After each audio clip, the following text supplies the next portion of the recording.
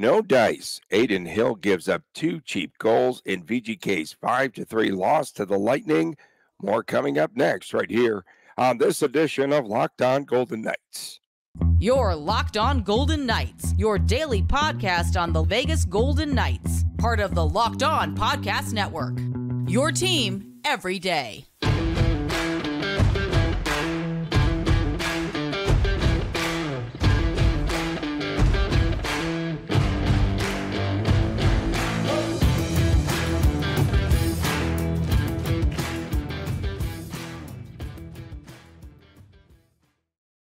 Well, hi again, everyone. Tony Cardasco and Chris Golick from Las Vegas. Thanks for making us your first listen each and every day. We appreciate you doing so. Your team every day. And please make sure that you subscribe to our Locked On Golden Knights YouTube channel. We are brought to you today by Gametime. Download the Gametime app today. Use the promo code Locked On for $20 off of your first purchase. I just remember, Chris, somebody said on one of our ad receipts, right? So on one of our shows on WTF on What the Friday, who was that? At Skynet VGK, Dasco the Fiasco is not an entertainer. He's not a podcaster. He's the court jester without the goofy hat. So I am the court jester with the goofy hat. I just want to set the record straight here. VGK with the loss against Tampa last night. A post-game narrative, Chris. VGK deserved better. Did they really? The Golden Knights still need to clean up so many parts of their game. And Alec Martinez, after the defeat, he summarized it best, I felt. Far too many mental mistakes. Tampa, they capitalized, and we didn't. Pretty much summarizes it, right? Sure. I mean, the Golden Knights did some things well in this game. You look at the difference in the shots and stuff like that. And one of the things that was mentioned is it's the formula, right? Golden Knights, I think, allowed 20 shots on goal, and they scored 3 goals. I guess theoretically, the perspective is they're going to win more times and they're going to lose that game. But I think we're talking about the same Lightning team that got outshot, 50-16 one day, Tony, or something crazy like that, and they still won? Florida. Yes, good point. Yeah. Against Florida, 50-16. So that's the first thing. And here's why this team doesn't deserve better right now. I'm going to go through 4 of the 5 goals very, very quickly here. The first goal, Eichel on the boards. I don't know what's happening with the puck, but he can't control it on the power play. Shea Theodore fails to read what's happening, and all of a sudden here comes Tampa on a 2-on-0. Theodore at the blue line is having trouble reading plays. This reminds me of Season 1 and Season 2. The next goal that is given up, Shea Theodore takes a strain. Like, they have the play stopped. McNabb forces, I think it was Kucherov to the middle, but in a safe spot. Theodore's gap on the play, in my opinion, was very poor. You get a shot, you get a rebound. Theodore doesn't go to the front of the net. He's on the side of the net. There's a rebound. McNabb doesn't realize that that Duclair is right there in the middle. And again, where is Stevenson in all? Chandler? Yeah, Stevenson. Where is Stevenson in all of this? The third goal. This is bad. I mean, Adin Hill gave up a terrible goal right off his chest. It shouldn't go in. But no one's talking about Chandler Stevenson not doing anything on the board battle before that. And then the final goal, the icing situation, Hill could have played that puck. Hill should have saved that puck. Haig should have obviously beat his man in the race and the icing. And then just to ice everything, Shea Theodore wanted to make one more terrible play and couldn't win a race when he was spotted about a 20-foot lead as far as where Shea Theodore is lined up on the faceoff and where the Tampa Bay, I think it was Braden Point, again, who Tony, you commented, Braden Point crushes the Golden Knights. I think he had a 3-point game last night. Yeah, two goals on the night. And another evening, Chris, in which VGK gives up multiple goals in the third period. 3 goals. 3 goals in the third. This is becoming an epidemic for the VGK. Unbelievable. It's a circumstance. It's a circumstance. After the All-Star break, I'm counting, it's got to be at least 5 games where they've given up 3 or more goals in the third period. Is this fatigue? What's going on in the third period? You have to It's address that, right? fatigue, it's mental, it's coaching, it's all sorts of things. Like I think there is, the goalies, primarily Adin Hill as of late, but the goalies have had their issues in the third period. And it's everything right now. And I think a concern that I have going back since the All-Star break, like trying to look at the teams that the Golden Knights have beaten, what they beat Edmonton right off the break. And that was actually a nice game, right? They lost that game to Carolina, if I recall. They beat the Preds. They beat the Sharks back-to-back. Whoop-de-doo. They lose to the Leafs at home. They get crushed that game. That road trip wasn't very good. They beat the Leafs, but otherwise they dropped games to Ottawa, Buffalo, and Columbus. Come back at home, lose to Vancouver. Barely beat Detroit. Terrible game against Seattle that they're fortunate to win. Then you got the Flames game. The Devils game, they barely get by a team playing on the backside of a back-to-back, traveling cross-country. But that was a really, really good game, according to TV, and it was a really good game. And then the Lightning game last night. So this is an epidemic. This isn't circumstances and excuses. This is an epidemic right now. Mm-hmm. Yeah. I want to talk more about who, again, scored a goal in the playoffs on the Karen play off of the back wall. Liveliest boards in the game. VGK does not utilize them. We saw Point scoring that goal, Kucherov, and then Point right in position. Do you remember, was it Florida? I was trying to dig into some notes, and I just could not remember who ran that same play, but the Golden Knights should definitely set that play up, and they should utilize it off the boards. That back wall is so live. We also saw for VGK, Ben Hutton scores a goal last night. Very bright spot. Very bright spot. Nick, a lot of traffic and bodies hit the floor, bodies hit the ice in front of the net. Nick Hague inserted when Alex Pietrangelo, oh my goodness, Alex Pietrangelo was taken ill last night. I pulled a Chris right there, Alex and Alec, but Petro was out. I mean, listen, let's try and get some positives here. There were a couple. You mentioned Ben Hutton, Alec Martinez. That D pairing is just a spark right now. It's a spark. And, Nick Hague, outside of that icing, I think he was very serviceable last night. So that was good to see him come back and respond well after being a healthy scratch. Marchessault, who is going to be unemployed as of July 1st at 9 a.m. Pacific time, still without a contract. Interesting point there. Someone made mention of something regarding Marchessault and that the team is having a hard time, fitting him in or whatever with the salary. We're talking about the same Golden Knights team that moves mountains at the trade deadline. This team can move a friggin' mountain for the right situation, the right deal. And these aren't things that take months to build up to.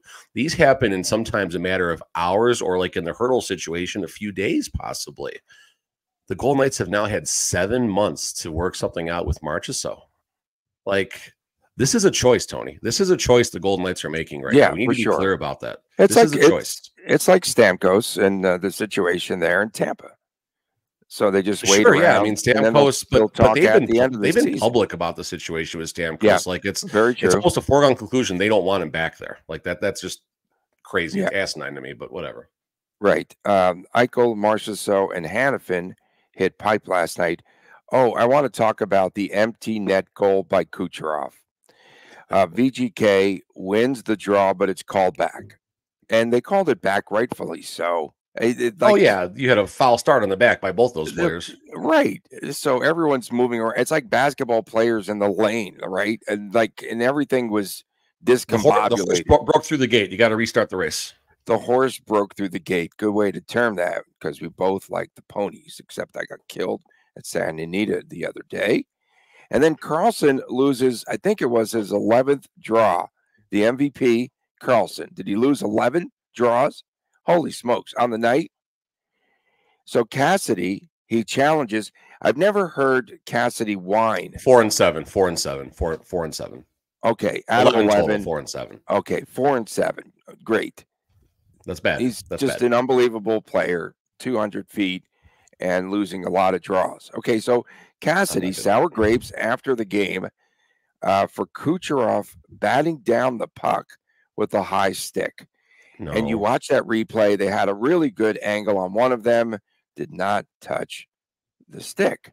So is this gamesmanship on the part of Cassidy? Bruce, he never whines like this. So you can tell it could be desperation mode, right? For VGK. He said that the players told him that the puck hit the stick. But I thought maybe he just wanted to, you have to do something at that point, right? I thought it was gamesmanship, perhaps, but no. He really did believe that the puck was batted down by Kucherov with a high stick. I explain that play and why the challenge there. One, you have nothing to lose. I mean, if you win the challenge, you're down 1 goal with 1 minute left. If you lose the challenge, you're down 2 goals with 1 minute left, and you have a player in the box. The game is over. The game is over either way. You hope to win the challenge. Right. It was not like it. The review took a while. The longer that review took, the more I thought there was a shot that was actually going to get overturned. When you looked at one of the angles, it looked like there might have possibly been a little bit of a graze of the stick, but the north-south angle, I think, was the one that really painted the picture where it was close. Like, it was close, and I could see the players on the ice actually saying, hey, it looked like this might have happened. And then obviously whoever is in charge of making the call to initiate the video review did. So it wasn't gamesmanship. Maybe it was gamesmanship, but it's the Hail Mary, like, okay, if this goal gets disallowed, we're still in this game, right? So that was the right challenge, the right thing to do in that circumstance. But, you're also talking about, what we're not talking about is the William Karlsson lost face-off that led to that happening. What I talked about earlier, but we haven't talked about since we brought it up again, was Shea Theodore spotting Kucherov, or all the way around. Theodore was spotted about 20 feet from where they line up on the face-off circle, and Theodore, again, does not have... is Shea Theodore injured? His moves at the blue line are not good, and his feet do not get moving fast. I think that's our third segment. Again, it is our third segment, but you brought up the goal. It was Theodore. Again, you won a race. I am not the court jester. I'm not an entertainer. I'm not a podcaster. I'm Dasco Fiasco, and I'm the court jester today with the hat. When we return, Adin Hill gives up a couple of bad goals. Again, we discuss his play when we return right here on this edition of Locked On Golden Knights. Passion, drive, and patience. What brings home the winning trophy is also what keeps your ride or die alive. eBay Motors has everything that you need to maintain your vehicle, to level it up to peak performance, from superchargers, roof racks, exhaust kits, LED headlights, and much, much more. Whether you're into speed, power, or style, eBay Motors has got you covered.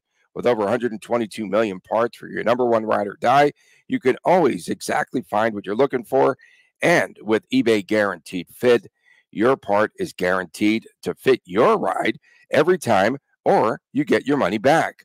Because with eBay Motors, you are burning rubber and not cash. With all the parts you need at the prices you want, it's easy to turn your car into the MVP and bring home that win. Keep your ride or die alive at ebaymotors.com. Eligible items only. Exclusions apply. eBay Guaranteed Fit, only available to U.S. customers. Welcome back on this edition of Locked On Golden Knights. Tony Cardasco, Chris Golick reporting from Las Vegas. We appreciate you tuning in. Thank you so much for making us your first listen every day.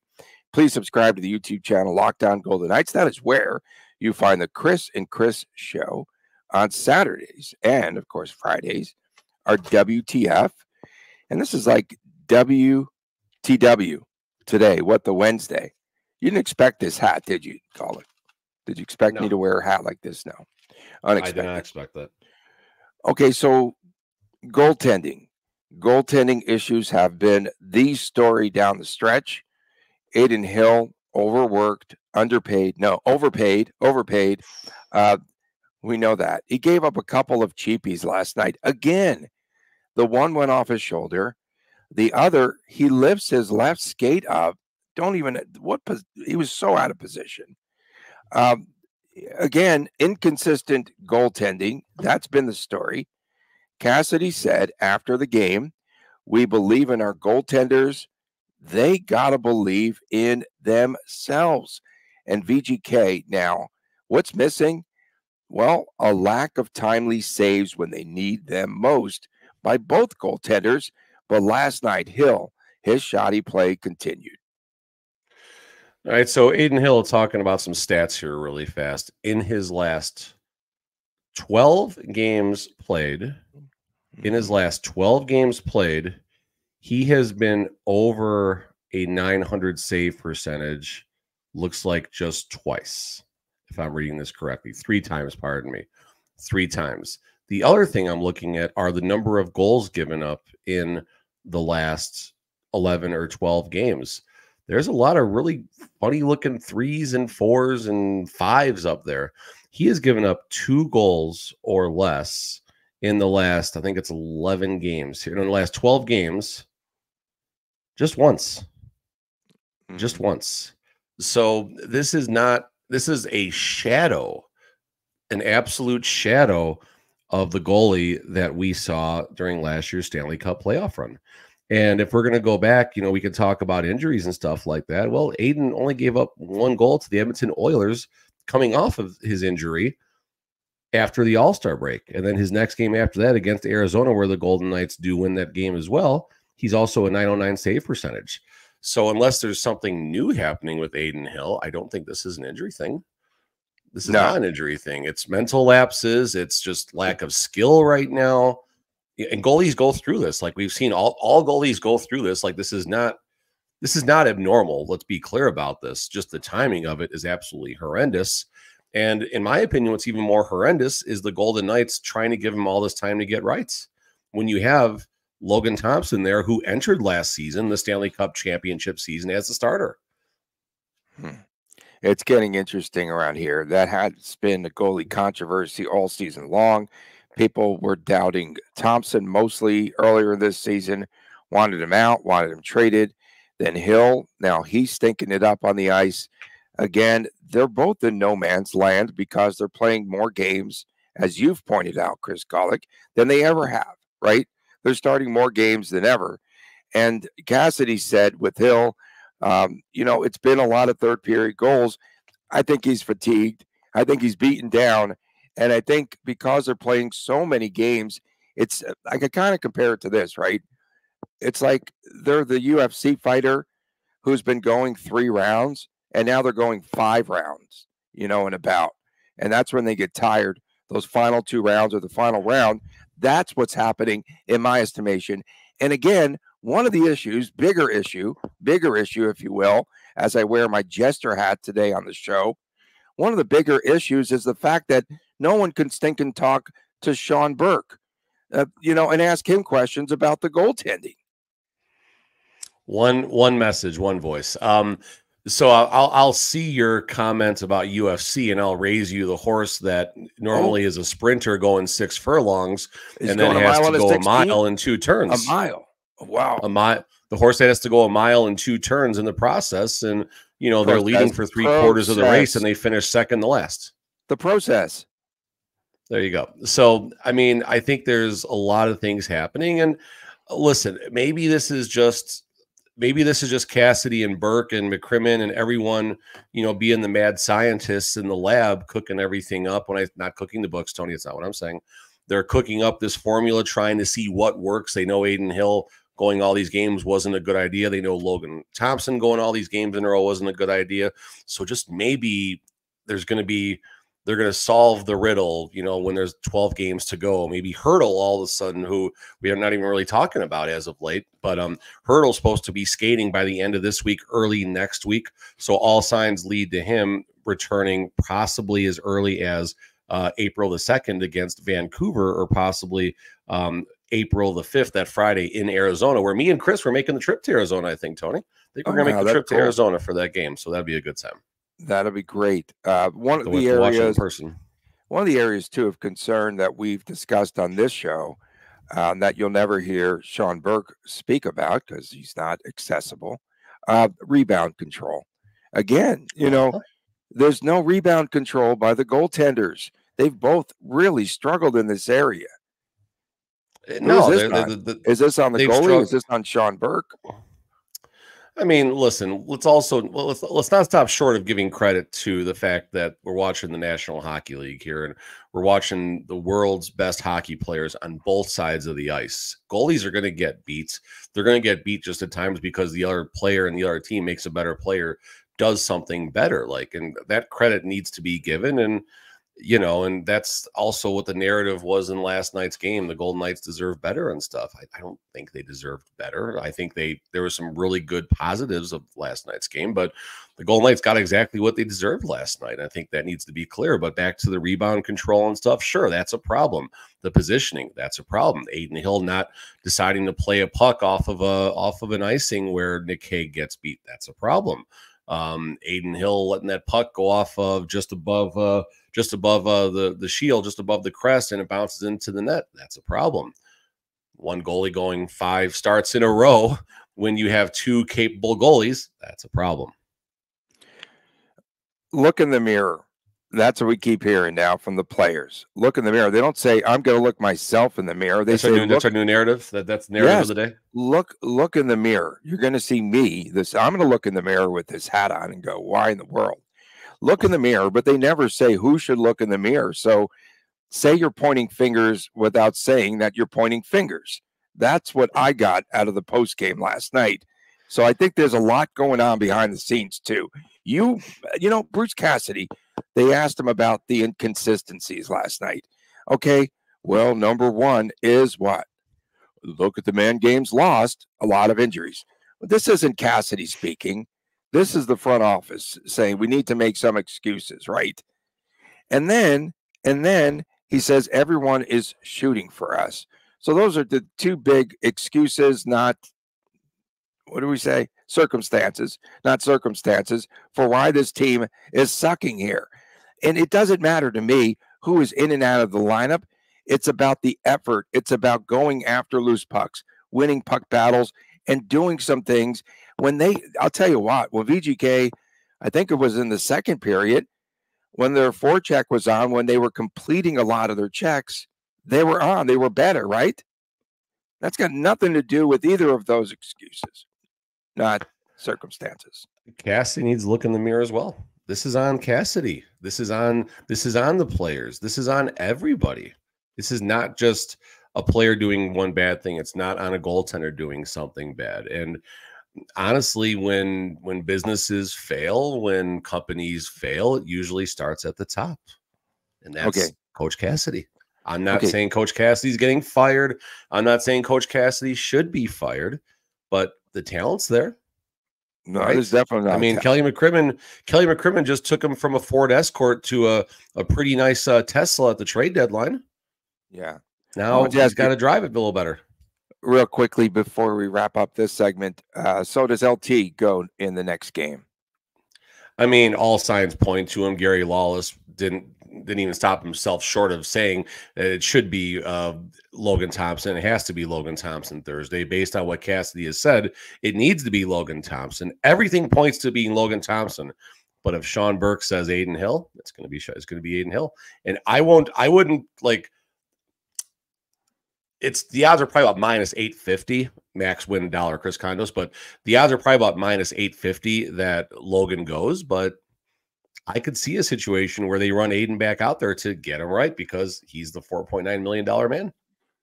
Just a reminder for all of our fans tuning in, if you tuned in late today, that I am not an entertainer. I'm not a podcaster. I am a jester with a hat now.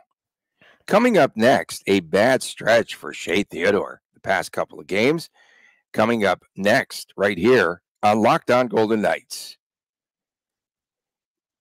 Get buckets with your first bet at FanDuel, America's #1 sports book. No, I'm reading the wrong spot again. Let's try Gametime. Let's go Gametime. Take 2. And we'll remind you that Gametime is the only ticketing app that gives you complete peace of mind. I am a jester with the hat. It gives you complete peace of mind with your purchases. Gametime has deals on tickets right up until the start of every event, and even an hour after it starts. It's the place to find last-minute seats. And last night, I was perusing Gametime. They have some pretty decent cheap seats. for the next VGK game, so you might want to check that out and take the guesswork out of buying tickets with Gametime. Download the Gametime app today, create an account, use the promo code LOCKEDONGoldenKnights and LOCKEDONNHL, I should say, for $20 off your first purchase. Terms, I'm not drunk, folks. Terms apply. Again, create the account and use the redeem code LOCKEDONNHL. We got it straight here. LOCKEDONNHL for $20 off. Download Gametime today. Last minute tickets, lowest price guaranteed. We are back on this rocky edition of Locked On Golden Knights. Tony Cardasco and Chris Golick from Las Vegas. We appreciate you making us your first listen every day. Thank you so much for doing so, particularly our everydayers. We really do appreciate all of you. Don't forget Friday's WTF. Will this be a WTF topic on Friday with the Jester hat? I hope so. You put a lot of effort in like $20 your hard-earned money. $20 from Amazon. Nice deal. I mean, it's actually made very, very well. Good one stitching. Size fits all clowns, eh? Oh my goodness. It's hurting. It's starting to itch my head, though. Of course, don't forget Saturdays, the YouTube exclusive, Chris times Chris. Shea Theodore. Should he be benched? You know, I'm looking at his stats right now, and if I would have told you that there's a Vegas Golden Knight who has 15 assists in his last 13 games and probably averaging 23 minutes a game, you can't take that player out of the lineup. You can't. And that's what Shea Theodore's offensive statistics are and his ice time. 13 assists, 15 games. So, no, I made a very quick comment about benching him. But when you look at these stats, no, you're not benching Shea Theodore. End of story. That doesn't mean Shea Theodore needs to get a lot better, though. I pointed this out in the game on Sunday against the Devils. He is just getting beat at the blue line, and his reads are very, very off. This is not a 6-7 year veteran playing out there. This is the younger version of Shea Theodore in seasons 1 and 2, where he was making some very poor reads at the blue line.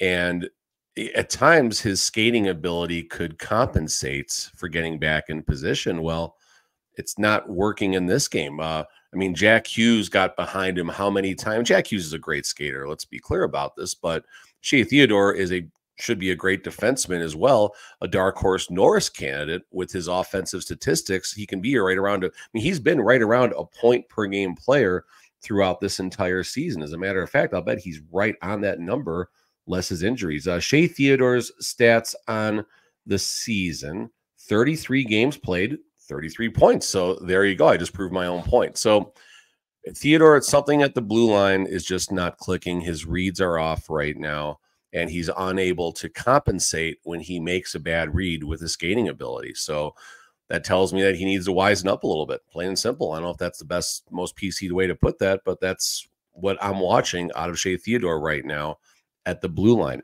Once the team is attacking and gets the offensive stuff going, he's great. Mm-hmm. But as a defenseman, he's lacking right now. Does he need to look in the mirror? Do you think? Sorry, we got to continue that narrative. He did have the assist, though, last night on the Marchessault goal, which is a pretty little apple there. That was a great goal. It's one of the best goals they've had all season. That was a remarkable goal. The situation was great. Everything was great about that goal. A lot of out-of-position play. So you think that that's probably the biggest issue? This is nothing related to the injury. I can't even find an excuse, right? There's no excuse. No, he's playing bad hockey. On one side of the ice. It was back surgery, though, right? I believe that's what they said, but I thought they said back surgery. Okay. I mean, listen, it's not. Coach Cassidy made the comment: once a player is cleared, they're cleared. He doesn't go with pitch counts. He doesn't go with giving them less time on the ice because they're coming back from injury. Once they're cleared, they're cleared. And by Shea Theodore's game log here, I mean, 19 minutes, 19 minutes, 22 minutes, 26 minutes, 24 minutes, 20 minutes. So, I mean, Shea Theodore was gone from November 22nd, came back February 20th. He had a string of 1, 2, 3, 4, 5, 6 straight games with over 20 minutes of ice time. In his 13 games since coming back from injury, he's only been under 20 minutes 3 times. And that was 1853, 1959, and 1947. We now know, too, speaking of defensemen, that Zach Whitecloud is defenseman number 8, right? Because they inserted Haig ahead of him. So that, again, makes... Hutton's going to be tough to take out of this lineup right now. Hutton is going to be tough to take out of this lineup right now. I thought someone tripped up defenseman there in front of the crease last night on his goal, but in any event, which that was one? A sweet goal. On the Hutton goal. Oh, well, there was a jailbreak there, and the Tampa Bay coach Cooper, he was looking at that to see if there's any type of interference. You just had bodies that, like you said, bodies hitting the floor, and however that terrible song goes, and that's what happened right there. All right, coming up on tomorrow's show, we'll have a preview of our next game.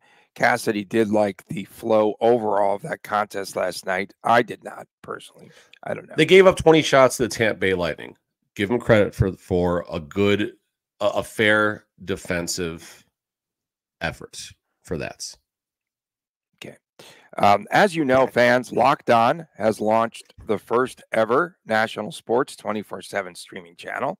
Locked On Sports Today, you can catch it. And baseball fans, today coming up at 4 o'clock Pacific time for the best Major League Baseball season preview. It's coming up ahead exclusively on Locked On Sports Today. And again, it's 4 o'clock this afternoon, Pacific time. Be the first to get local insight from the Major League Baseball local experts of the Locked On Podcast Network. Again, find it today, 4 o'clock Pacific time. Locked On Sports Today, 24/7 streaming channel. It's only on YouTube or the free Amazon Fire TV channels app. We appreciate everyone tuning in. And for my man, Chris Golick, I'm Tony Cardasco from Las Vegas. It was a must-win game last night. Thanks for putting that on the slate, Chris. And should I wear this hat must-win game again? Against Seattle. Must-win game against Seattle. Should I wear this hat ever again? You should wear it until they win a game. You should wear the hat until they win a game. Is that how we're going to lift the curse? Yeah, and if they go on a 12-game losing streak between now and the end of the regular season, you got to wear it all summer too. We appreciate you tuning in. We'll see you tomorrow right here on Locked On Golden Knights. Take care. Shut 'em up.